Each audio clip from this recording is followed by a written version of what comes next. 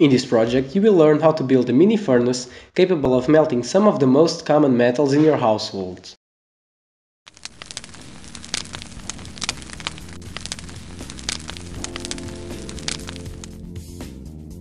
To start, you will need to print 9 circles, 12 centimeters diameter each. You can do it on paint or Word, it's really easy and simple.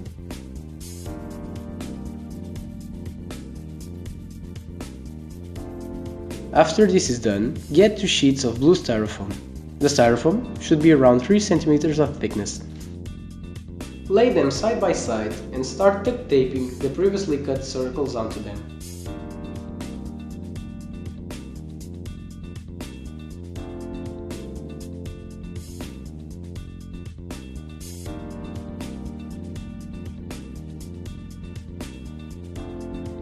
Now grab a knife and cut them the best you can.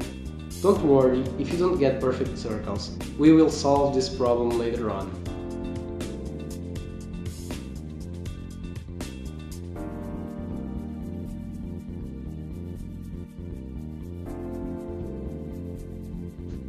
Make sure you're really careful in this stage. The knife tends to slip from your hands due to the density of the styrofoam.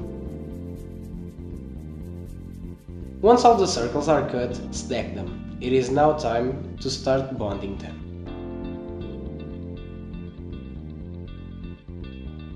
We use toothpicks to secure them, but you can also use something like glue.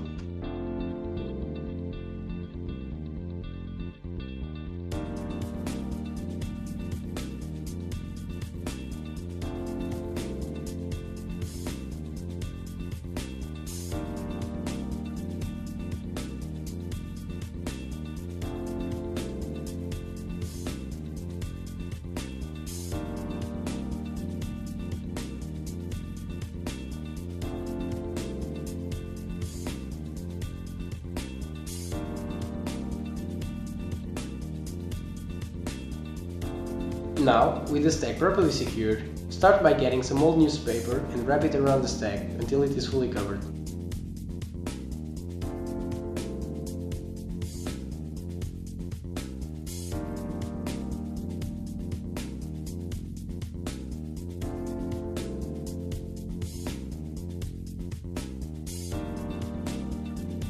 Bond everything with duct tape. Don't be shy, use as much as needed to secure everything. Now, grab a scissor. You will need to trim the edges to form a nice round cylinder.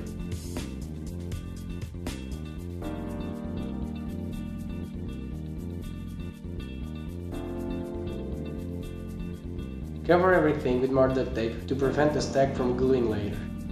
This should be the final result. You will use this to form the inner chamber of the furnace.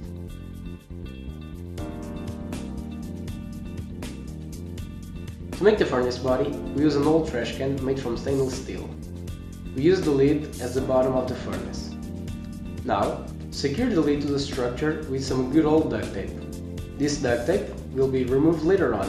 It's only being used to prevent the two pieces from separating while the plaster is drying.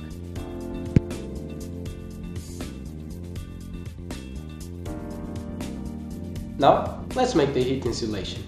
Start by measuring 10 kilograms of plaster and 1.7 liters of water. Combine both of these ingredients in a bucket and mix them until there are no lumps of any kind.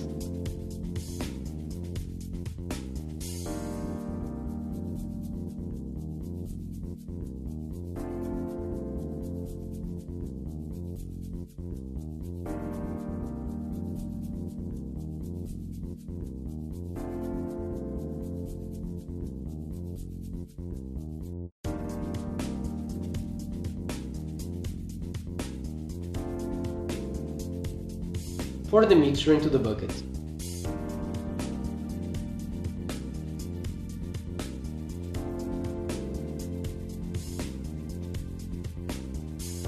Add more mixture of heat insulation if needed.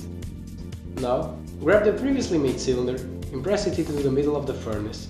This will create a chamber on which you will melt your metals. Press the cylinder until it dries. We used an old engine and a piece of wood to make pressure on it, which you can use wherever you want. It just needs to be heavy enough to push the cylinder into place. Now, leave it to dry. Watch the second part, we will continue this experiment there.